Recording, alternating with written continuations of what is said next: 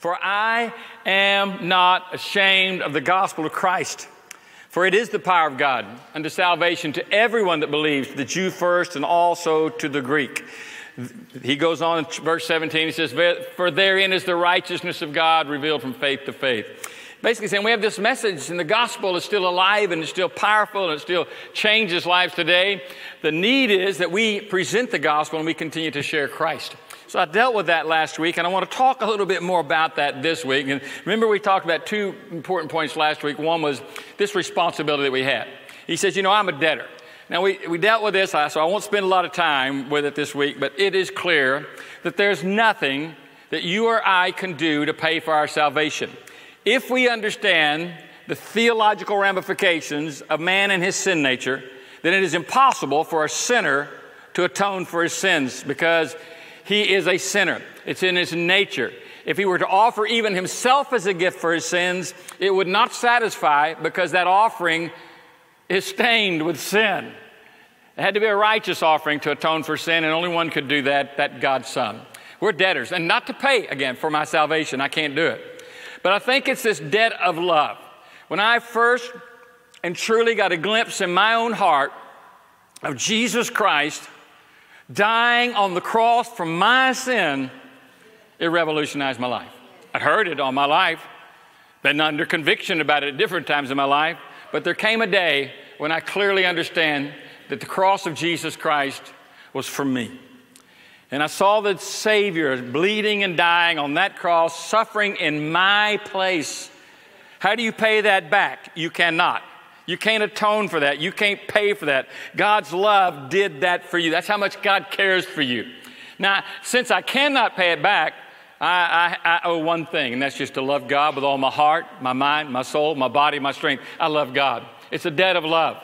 And that's the debt that we all owe. In fact, even later in the book of Romans, Paul writes to the church, says, owe no man anything but love. So we have this debt of love. We want to, as God so loved the world, we should carry his same passion because he now lives in us, that we so love this lost world that we're willing to take on this same kind of mindset and this same kind of attitude the apostle had to say, hey, God loves the world, then we love the world. And we love the world, and we love the world just for the same reason. God so loved us. Hey, we would not love God if he hadn't loved us first, as John said. But now that we love God, we love the things that God loves, and God loves lost people. And the church has somehow got to come back to the place to have a passion and to have a burden for people who do not know Jesus Christ personally as their Lord and Savior. That's our message. That's our reason for living. The Bible says we're not saved nor redeemed with the blood of bulls and sacrificial animals, but with the precious blood of the Lord Jesus Christ. So what do? We serve the Lord. How? We share the message. We continue to proclaim the message, the gospel that literally is the power to change people's lives. And it still has the same power to transform each and every life. He said, so this is my responsibility. But then he said, listen, I'm ready to tell and to share and to preach the gospel of the Lord Jesus Christ. I'm ready.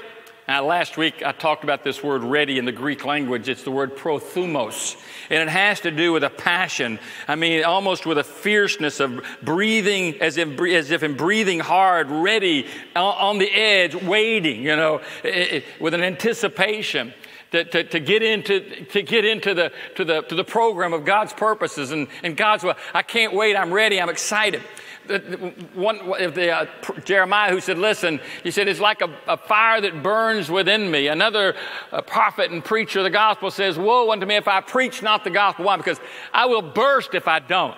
There's this attitude, and this is this word, I'm ready. There's this anticipation that I've been given this pearl of great price. I've been given this tremendous message of the gospel, and God has given it to me, and now I can in turn share that with the world, and I can see their lives transformed. I can see literally people's lives changed as a result of the message that I would share with them.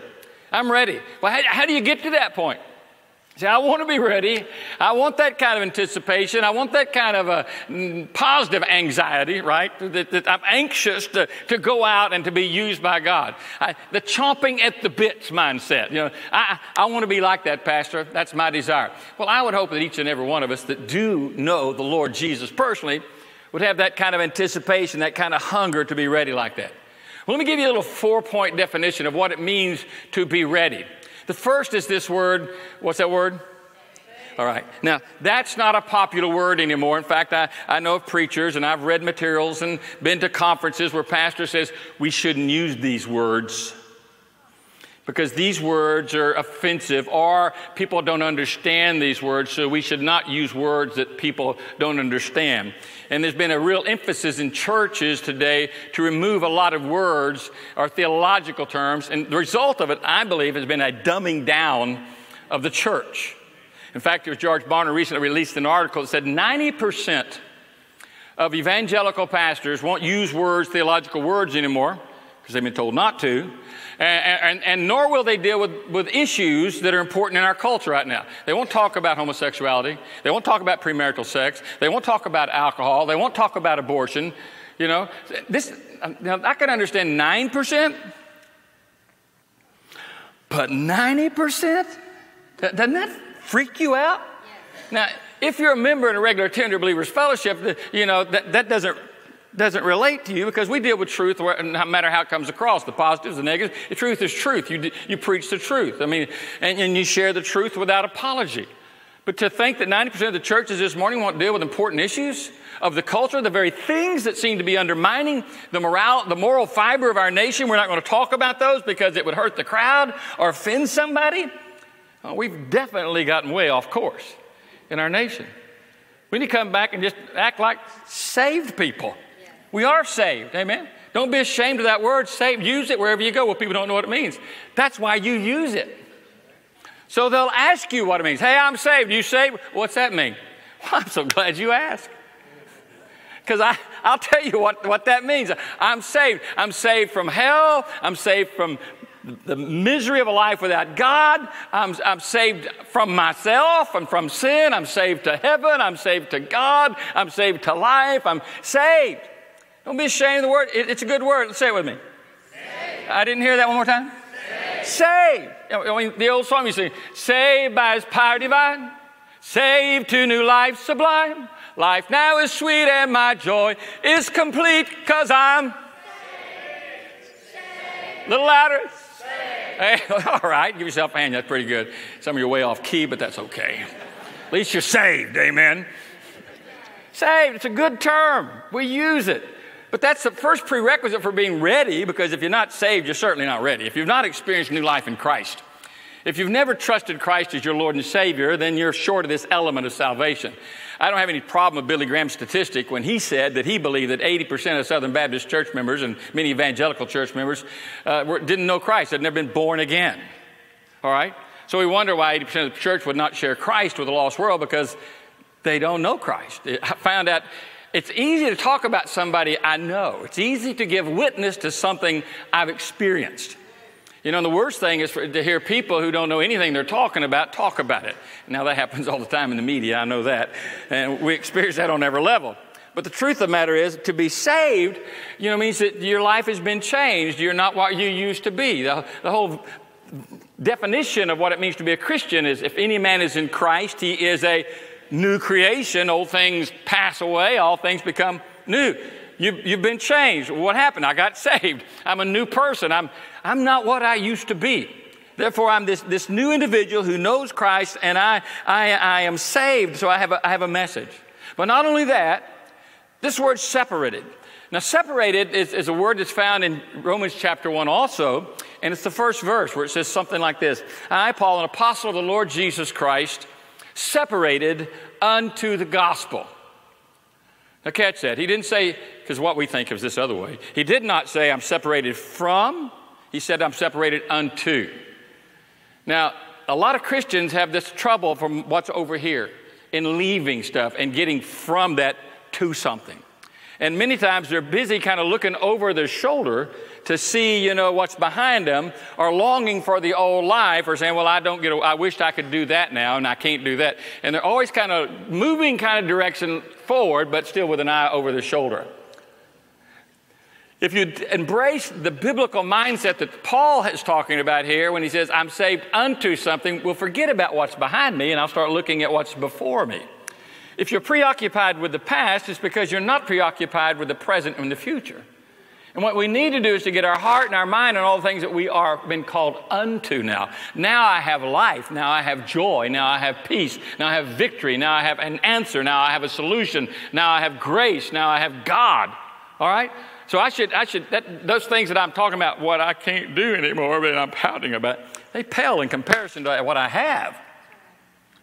So maybe it's time to kind of turn the neck a little bit.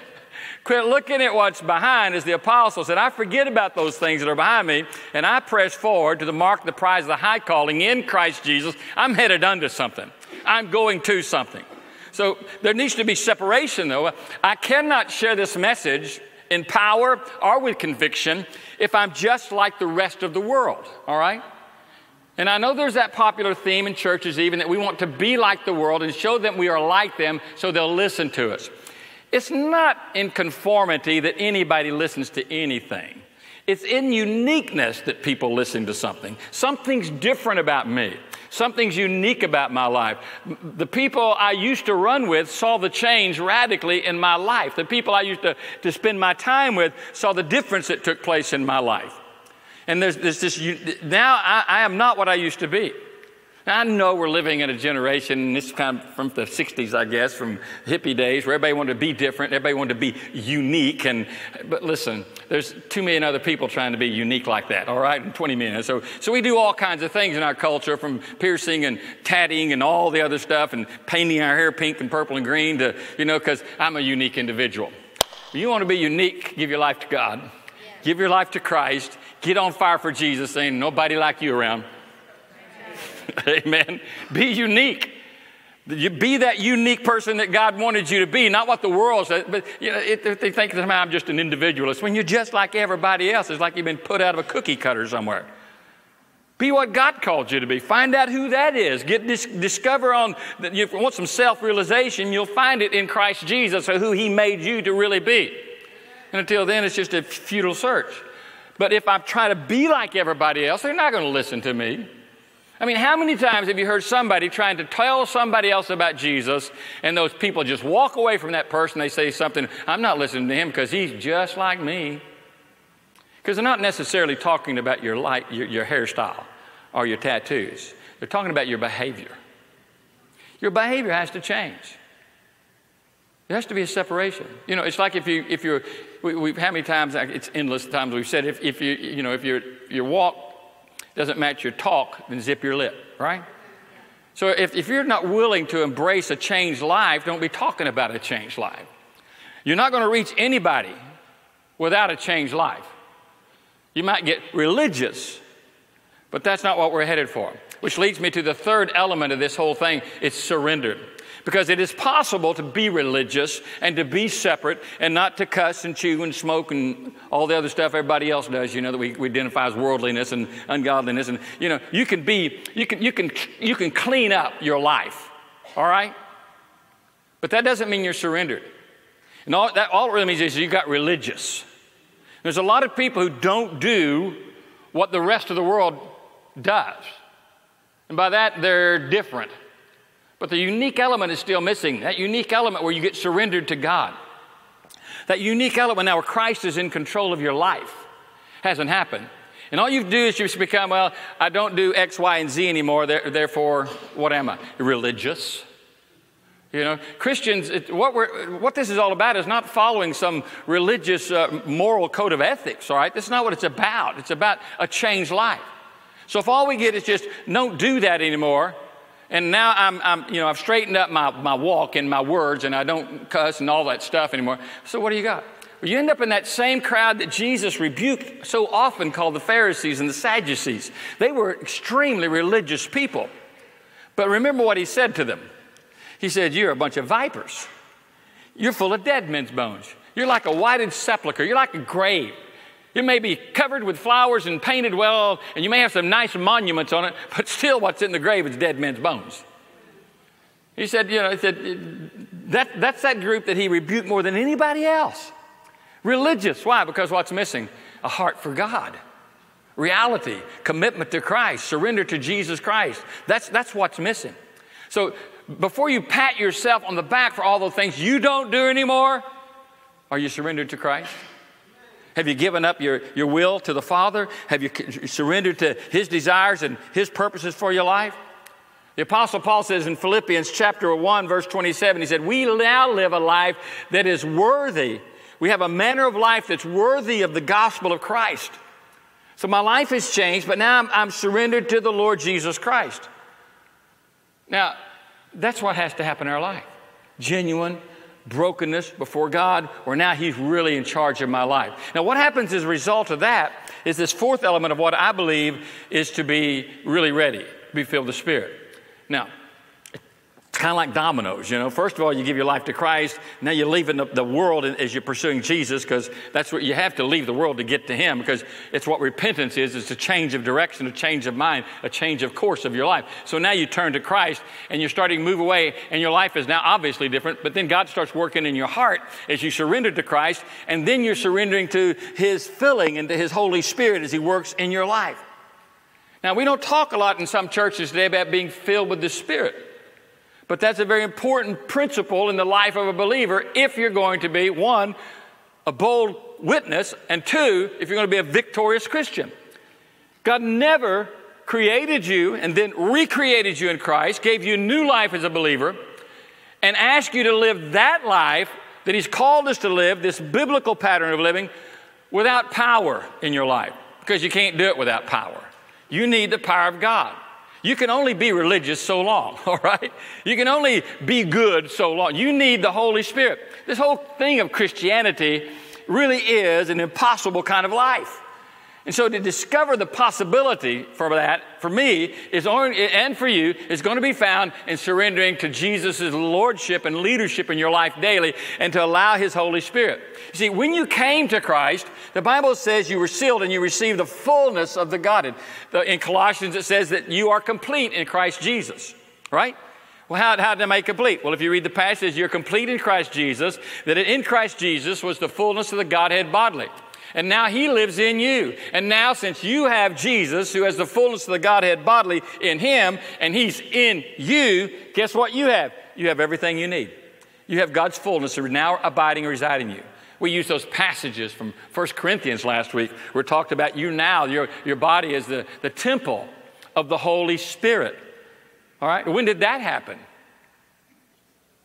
Now, there's a lot of controversy about this and a lot of avenues, and it may be your background, and I'm not trying to mess up on your party, but I think more important than our denominational training and our particular backgrounds is that we find out, what does the Bible teach about this? What does Scripture say? And to do that, you have to do more than just pick a verse, because you can go to something like Acts 2:38, and you can form a lot of different doctrines. There's been 2 or 3 denominations started out of Acts 2:38, and they all believe something different, all right? But you have to have more than one Bible verse, all right? Because there's something very unique about the Word of God. It builds upon itself. It expounds upon itself. It tells more about what it means in itself. It's self-explanatory. It's not for my private interpretation. In other words, if I want to know what the Bible means in a particular verse, I read more of the Bible, and I discover what the Bible is teaching. And if I want to have this new life in Christ, and I want to experience the fullness of it, then I will have to live a life where I am filled with the Spirit. In Acts, the Bible tells us, Jesus is giving those last of the marching orders to His disciples, which are ours as well. He says, you will receive power, when? When the Holy Spirit comes upon you. And you will be my witnesses in Jerusalem and Judea and Samaria and to the ends of the earth, the uttermost parts of the world. So He wants us to be a witness. Where? Everywhere. Well, how am I going to do that? I can't do that without God's power. I'll receive power. When? When the Holy Spirit comes upon you. Well, when's that going to be? Well, Brother Joe, that happened in the book of Acts. It happens every day. This morning, if you want to give your life to Jesus Christ, you can be His witness, and you can follow Him, and He'll give you His power. Today, in this room. It happened to me the day I gave my life to Jesus. Now, I know there are people who try to teach that as a secondary and a second kind of thing, that you first of all, and you get Jesus, and then a little bit later, when you understand it more clearly, and you're in the right service, in the right place, with the right person, and you do the right thing, and you manifest the right stuff, then you'll receive the Holy Spirit in the way you need it, the fullness of the Holy Spirit. The Bible doesn't teach that. The Bible says when you believe, you receive the fullness of the Godhead in Christ Jesus. You receive the fullness of the Spirit. But what has to happen now that once we receive this fullness when I give my life to Christ, that's another thing, to have that fullness present in my life and to be filled with that fullness. It's kind of like I can have the Holy Spirit resident and him not be president. Does that make sense? He can be on board but not in charge. And to be filled means literally that I'm giving him charge, that I'm letting him have control. In other words, my preferences are not mine now, they're the Holy Spirit's. What do you want, God? What is your will, God? And as I choose his will over my will, he empowers me to live the life, to be what he's called me to be. It's down to that simple decision process that I'm allowing God's Spirit to reign and to lead and to fulfill his will in my heart and life. Now, if you study Acts very clearly, and even in 1 Corinthians and many other places in the New Testament, you'll see that the obvious evidence of being filled with the Spirit is always one thing. You say, well, speaking in tongues. Well, that happens on a couple of occasions, but on every occasion, you always see people speaking and giving witness to Jesus Christ. Every occasion. Not some, every occasion. Giving witness to the gospel and to the message of the gospel. How do I know I'm filled with the Holy Spirit? Because I will speak the word of God. It's what will come out of my heart and out of my mind. Ephesians tells us this simple principle, that when you receive the Holy Spirit is when you receive Christ. Chapter 1, verse 13 says, in him also, when you heard the word of truth, the gospel of your salvation, and when you believed on him, then you were sealed with the promised Holy Spirit. Excuse me, when? Is it clear in those words? When you heard the word of truth, the gospel of your salvation, when you heard the gospel and believed the gospel, what happened? You can read the rest of it. All right? You can look at this in about any English translation, and it pretty much says the same thing in every one of them. When you heard and received and believed, you were sealed. Holy Spirit came into your life. And not just in your life, he's on your life. Literally, it's an insignia, is this seal, like a Roman king or king of ancient times. They'd have these insignia rings, and they would use those rings and mark a wax seal with it to show their authority on it. And God's saying, listen, my seal in your life is the Holy Spirit. What identifies you with me now is that I'm in you. I live in you. I'm on your life. The signifying mark that you belong to me is me in you. All right? This is what we would use if you're going to get theological in terminology. This is what it really means to know Christ. I've been redeemed and saved, and the Holy Spirit now lives in my life. Now, the Bible tells me one thing now. Now that I am in Christ, I should be filled with the Holy Spirit. Do not be drunk with wine, for that is debauchery, excess, it says in King James. But be filled with the Holy Spirit. Now, that's what he tells me. You say, you have the Holy Spirit, yes, but now I need to be filled with the Holy Spirit. And if you look at this in a Greek dictionary and look at this word to be, it is an active word, in the present tense active word, which means we could translate it more appropriately, and be ye always being filled with the Holy Spirit. It's an active thing in my life. It's a day-by-day thing. If I was filled with the Spirit yesterday, that was good for yesterday. I need to be filled with the Spirit today. Now, how can I be filled with the Spirit? Well, I have the fullness of the Holy Spirit, so I need to let the fullness fill me. And there's a lot of verses that just deal with that very simple principle. You have God, now let him fill you. Jesus is your Lord, now let him be Lord. All right? He's read in your life. He's there in your life. Let him be present in your life. Let him be president in your life. Let him be in charge of your life. By the way, how do you get drunk? No volunteers, please. You get drunk by taking drinks, right? You start drinking and you end up drunk. All right? Literally, it's a very simple term about drinking and eating in the New Testament. It's always symbolic of faith and believing. All right? When the Bible says, Jesus says, eat my flesh, drink my blood, what's he saying? You believe on me. It's a commitment, all right, to follow, to surrender, to be identified, to become one with someone else, that you're one with that person now. So if I believe in Jesus, I'm drinking Jesus, all right? If I believe in Jesus, it's the bread of my life. I'm eating Jesus, and he's my life. Now, that's one thing now that I've received him, but now he says, I want you to be filled with him so that he's literally in charge of your life. So I can say honestly, I've been baptized. I've experienced the baptism by Jesus, with the Holy Spirit because I got saved. What happened when I got saved? Jesus took me and sealed me with his Holy Spirit. He placed me, the Bible says in Romans 6, into the body of Christ, for we have all been baptized into one body, right? That's the Spirit. Now, he doesn't say some of us have been baptized, all of us that are believers, right? For we have all been baptized, not some of us. And I love when he writes the Corinthian church about these issues. People say, well, let's be like the Corinthians. The Corinthian church is probably the most carnal church in the New Testament. And he's telling those people, your body's the temple of the Holy Spirit. And he just told them, if some of you, you're acting, your behavior's wrong, you're immoral, your attitudes are right, you're full of criticism, you're full of bitterness, you won't forgive one another. And he just goes down this list. They were people who had the Holy Spirit but weren't being controlled by the Holy Spirit. He said, the Holy Spirit lives in you. Now live like that. Let the Holy Spirit live through you. Be filled today. He's in your life. Let him take charge of your life. Now, if there's anybody I think that wouldn't qualify for that would be those Corinthians, because their actions were so ungodly and so immoral even at times. You just look at them and say, what is wrong with these people? What was wrong with them is they'd been baptized, they had the fullness of God in them, but they weren't living it. They weren't growing. He said, you should have grown. He said, you're still carnal. They weren't growing in Christ. They weren't letting God control their lives. But it's the will of God that God control our life, not just save us, but he wants to use us in this world. And so he works with us and he gives us what we need, praise the Lord. We have the Holy Spirit from God. The baptism of the Spirit is the initial experience of every believer. John 3, here's the words of Jesus. He answered, said, truly, truly, I say unto you, unless you're born of the water and the Spirit, you cannot enter the kingdom of God. That which is born of flesh is flesh, and that which is born of the Spirit is spirit. Here's Jesus giving an introductory lesson to what it meant to be born anew and have new life. John 3 is that great passage dealing with that. This is about 9 verses before he tells Nicodemus, you must be born again. And he's explaining that as he's coming up to that. Say, hey, there's a new life, and it's a spiritual life, and it requires the Spirit to have that spiritual life. And when you receive that new life, you receive the Spirit. So what happened when you give your life to Christ? Now, one guy said, well, you receive Jesus, but you don't receive the Spirit. I said, what have you been drinking?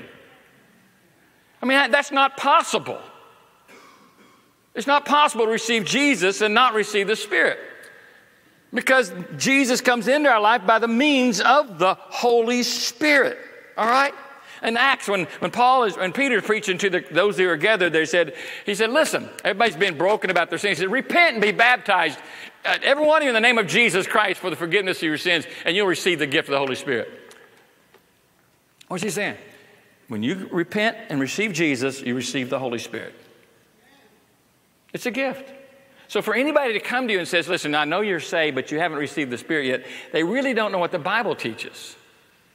It's really a matter of not stupidity. It's just a matter of ignorance. It's a matter of really taking the Word of God as a whole, from everything Jesus says to the Apostle says to John says, and seeing what the Scripture has to say about what it means to have the Holy Spirit. That when I gave my life to Christ, I received the Holy Spirit. In Romans 8, catch this. You're not in the flesh anymore. Once you give your life to Jesus, you're now a spiritual being. You're in the Spirit. In fact, the Spirit of God does what? In you. And if you do not have the Spirit of Christ, you're not a Christian. You don't belong to him. In other words, you can't be a Christian without the Spirit. Now, at this point, one of my friends early on in my Christian life said, but Joe, that's the Spirit of Christ. That's not the Holy Spirit. One Lord, one faith, one baptism, one Spirit. There's not two spirits.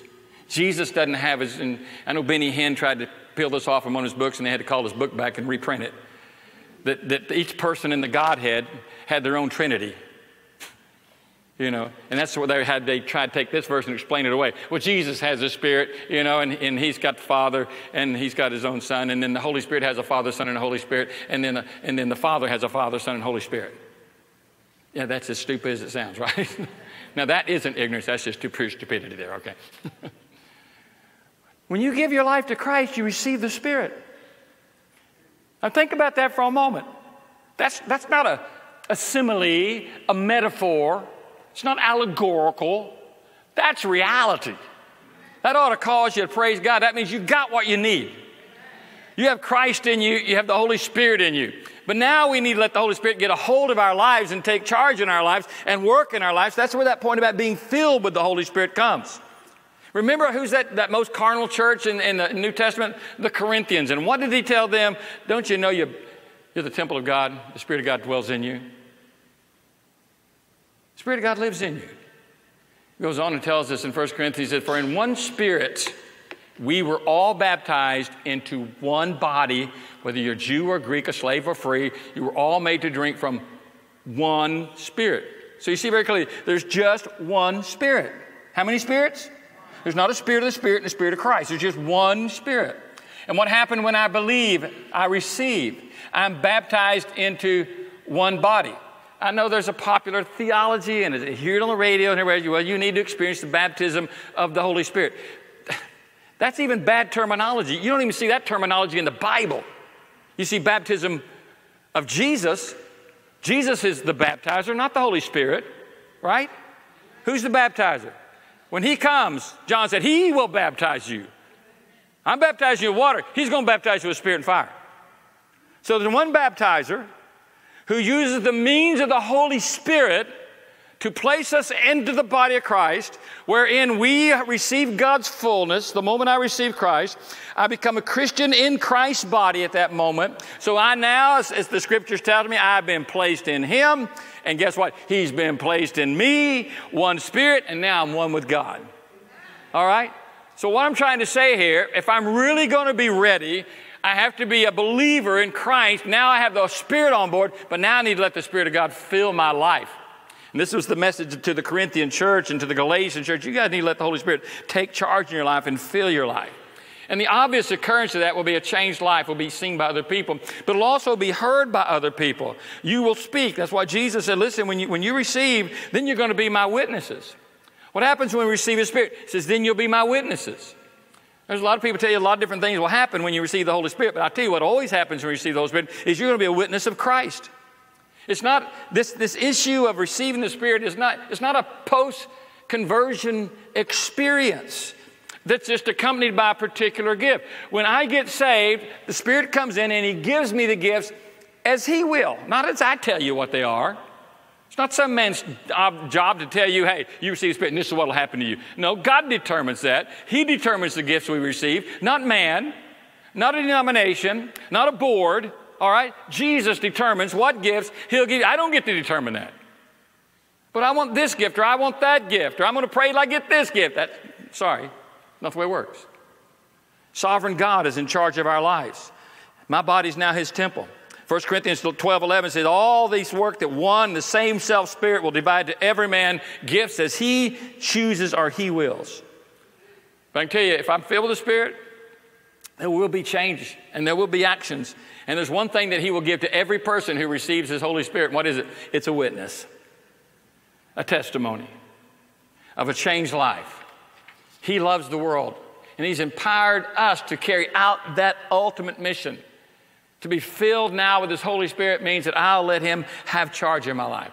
And if you follow the Scriptures and you follow the New Testament carefully, you'll see that in every instance, such as in Acts chapter 4, when they received the Holy Spirit, that something unique happened to that group of people, as it will today when we individually or even corporately pray.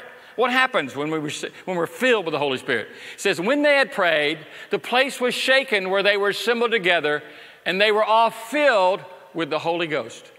And they spake the word of God with boldness. Do you catch that? What happens when you're filled? You speak the word of God with boldness. Now, these people had already been at Pentecost. This was the Jerusalem church, all right? That's who this people is. 2 chapters later, it's the same folks that have just witnessed the baptism of God's Spirit. What happened there on the day of Pentecost? The church was formed. New Testament salvation took place in the fullest. All those things that Jeremiah talked about with the covenant, all those things that David had prophesied, all those prophecies of old about a new heart, a new life, that God write His law upon your heart, that was all foretelling what would take place on the day of Pentecost, when the Spirit of God would come and inhabit all men who would believe and form the church of the Lord Jesus Christ. That's what took place that day.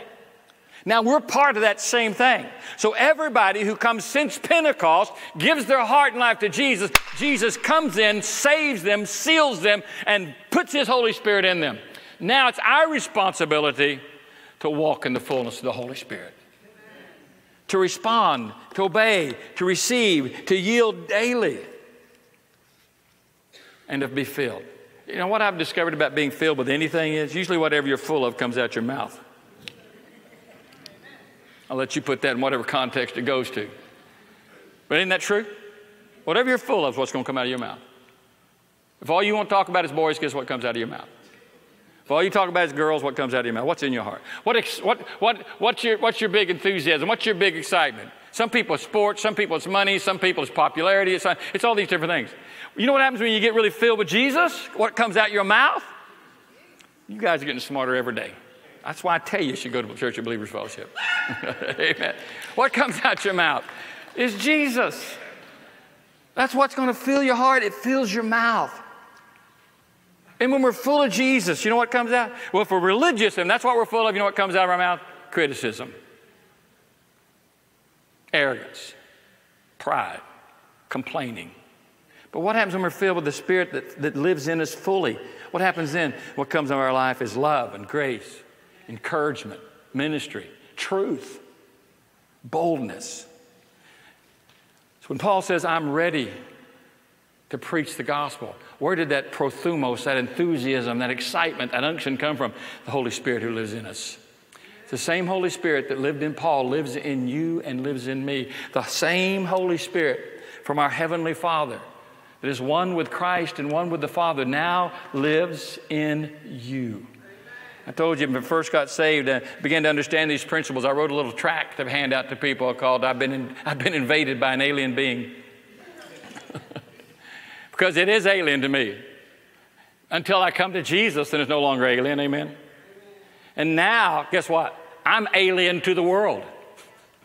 They don't get it. Why? Because we are so unique and so different. I am ready to preach the gospel, for I am not, what's that word? I'm not ashamed. That's my regard now. That's what I respect, what I give regard to, what you guys are. It's the gospel now that we're not ashamed of. It's Christ. Can you imagine? Just think for a moment, all that Jesus did for you. He suffered, according to the Bible, the most humiliating death anybody could ever suffer, death on a cross. But not just dying on a cross. He was stripped. He was humiliated.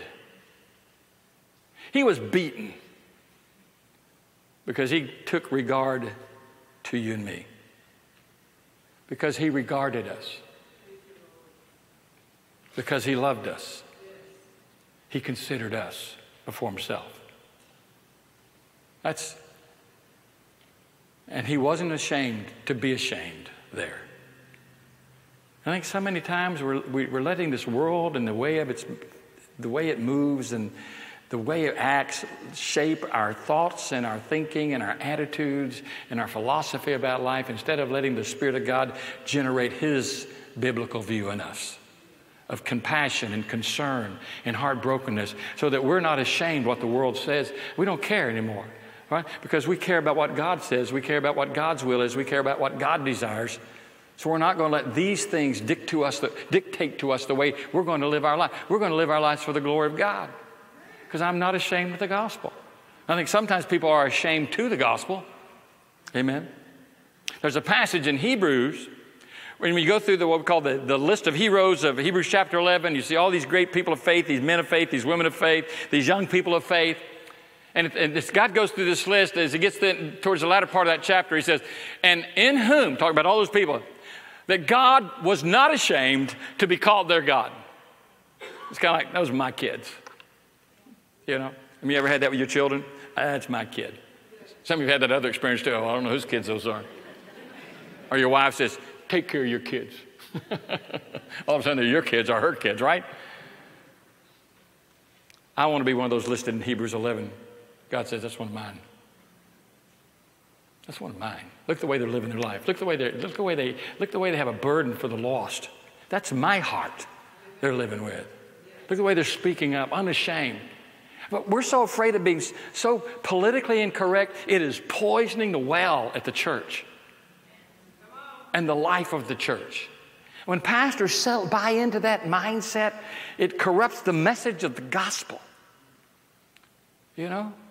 Don't be afraid of the truth. Don't be ashamed of the truth. Yes, the more that we stand for Christ, the rest of the world will look upon you as politically incorrect and as a corrupt individual. There are people, even this last week, that I heard in media circles talking about Christians and their commitment and their stand for morality and standards of morality. Saying, well, those people are just full of evil. Those Christians are just full of evil. They just evil people. They're wicked people. And you know why they classified these particular people as wicked and evil people? Because they had a moral conviction about homosexuality. That they believed the Bible says that is a lifestyle, that is a choice, that is sinful. All right? You made a decision to live in such a way that God says don't live in. God doesn't condone it. And God says it's a shameful way to live your life.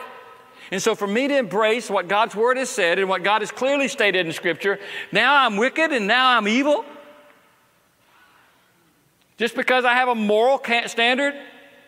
The Bible tells us that you will know when that last generation is alive on the planet because they will call evil good and good evil. And that's certainly where we are, is it not? So I'll take it, man. Call me whatever you want. Just don't call me late for supper, right? Call me whatever you will.